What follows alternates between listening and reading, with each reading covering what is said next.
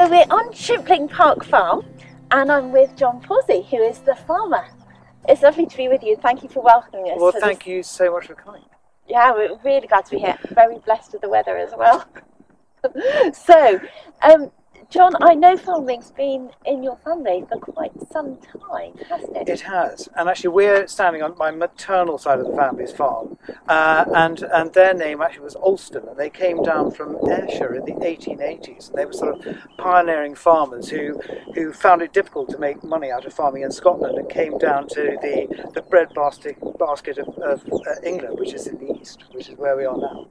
And it's interesting you use that word pioneer, because as we've been walking, you've been talking to me about farming as being a pioneering thing. Do you want to say a bit more about that? I think it is. I mean, I think that certainly if you think about sort of producing food around the world, I mean, generally it involves people sort of going out and actually finding new lands and adapting and changing the ways that they perform their duties agronomically to suit different situations. And I think that, you know, my family, certainly coming down from Scotland, from the sort of hills of Ayrshire down to the flatlands of East Anglia, would have had to have learnt pretty quickly how to do things. And I think that it's sort of, I think also as somebody involved in any kind of work, when you're making those changes, that is a really sort of a healthy thing to do, because change is great. It keeps us all refreshed. It does. And you yourself, I know we're going to talk about a little bit more about this later. You've done many changes, haven't you? You're quite a pioneer in your own right. Well, we have, yes. I mean, we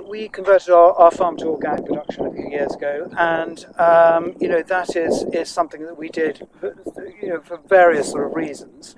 But it's something that I've really enjoyed. It's something that I've really, as far as my own personal development about learning how to do something different, has been fantastic. So it's a sort of journey, and we're going to hear more about that later. Really looking forward to that later in the service. This journey thing for farming, there's also a journey of faith, isn't there, that goes alongside that? You have to have some kind of faith to keep yourself going, because some years when you get a terrible harvest and you've done everything right, to then just sort of collapse and think, you know, I just can't do this anymore, is not an option. You have to get up the next day and keep on going. So John, here we are in one of your fields, and what have you got growing here? Tell us about it. In here is a bit of an odd one actually, because we've actually got two crops growing at the same time. We've got milling wheat for making bread, and also beans that can be used for human consumption, but generally they go to feed organic animals. Wow, why have you got them together? Because we farm organically, and we find it challenging to grow just crops on their own, because if one crop gets a disease, it can decimate the yield. So if you grow it with something else, one crop will dominate. And it's about trying to sort of level up yield in a field. And it's not really well practiced in this country at the moment. But we're trying it to get over these one or two problems that we have. And if you think about climate change and how weather is changing, we've got to build more resilience into our systems. That's great. And so are some crops particularly complementary to each other?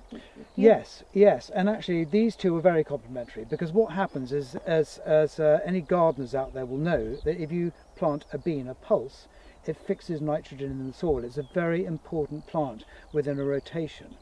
And what tends to happen is that as the beans senesce, they die, they've flowered and they put their pods out, they release nitrogen from their roots, and at that point the wheat then takes it up, it takes it into the grain and increases the protein content, which makes it much better for making bread. Wow, that's really, really interesting. So is there anything particular that you're doing to this crop at the moment, at this time of year? At the moment we're hoeing it. We're taking an inter-row hoe in between the crops to take out the weeds. So we dealt with the disease element, if there is any, with growing two crops together, and we just take a hoe in between them to take out the weeds. So the crop can enjoy all the nutrients in the soil rather than competing with weeds. Fantastic. So this organic farming is a real passion of yours, isn't it? It is. I mean, you know, everyone has a different way of farming, and that's the great thing about farming in this country, is that everybody is coming from a different angle. There's so much to learn from each other. We farm organically because 20 years ago when we converted, I was worried about the state of my soils. I was worried about soil health. I was also worried about the amount of chemicals we were putting on our soils. And you know, I'm a farmer, not a scientist, so I can't tell you whether or not it was a good or a bad thing. But actually, I'm going to use the word, I had this sort of gut feeling that it wasn't what I should be doing within my farming system. And I think actually it's that sort of trust in something within us. And I use the term a gut feeling, but it's this thing, it's some sort of outside force that informs you that something isn't right. So you can look at the science, you can be very romantic about it as well, but actually if you sort of trust that inner sort of voice telling you to do something, and I go with that quite a lot.